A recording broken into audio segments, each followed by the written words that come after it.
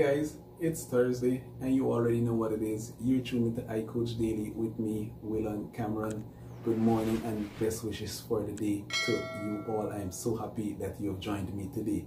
As you can see, I'm working on some high knees there as part of my 30-day up challenge. I'll leave a link in the description for you guys for anybody that wants to try it out. It's a very good challenge. I've really been enjoying it, and it only takes about 5 minutes every day.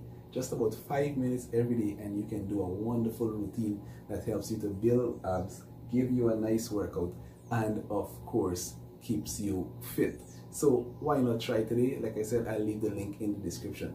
Today's message is a very simple reminder, and it says you do not have to be perfect, just try to be better than you were yesterday.